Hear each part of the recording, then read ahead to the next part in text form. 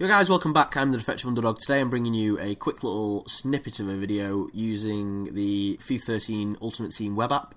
What we're going to do is we're going to try and find players for cheaper by using the auction search. So what you want to do is say, on this example I'm picking a gold player, a central attacking midfielder, and we're going to go for an English player. If you look at my previous video you'll see that I picked players all of the same nationality, just to make the chemistry a lot better.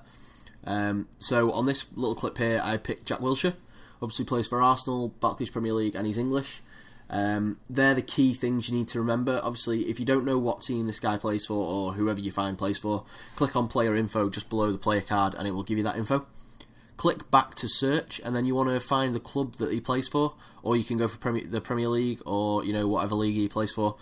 If you do pick the club, it will narrow it down, because there might obviously be the same nationality and same position players in that country or in that league. So obviously once you've found your player, obviously you can see here a massive list of them. Everyone wants to get rid of Jack Wilshere. I don't know why, but they don't like him. Literally what you want to do next, guys, is just scroll through player by player.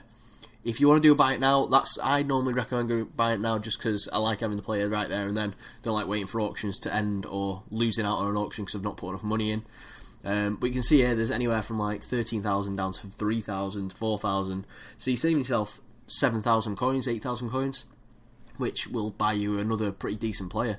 So if you do it this way, you should save quite a lot of money when buying players, and obviously save yourself a bit more to buy other players.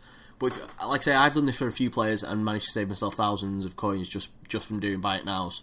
So I'd definitely recommend it. Obviously, if this helped you guys, please let me know, and leave a little comment below in that section.